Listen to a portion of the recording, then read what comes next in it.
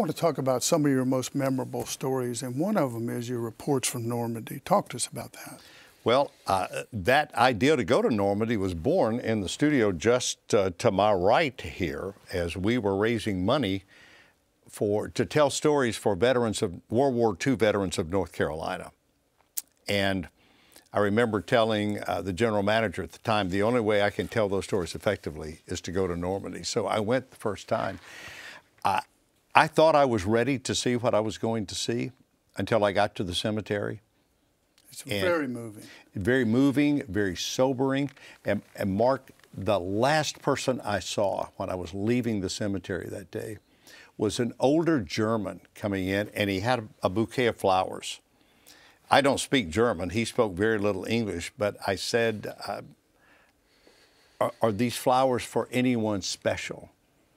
And this old German man looked at me with tears in his eyes, and he said, I'm just here to say I'm sorry.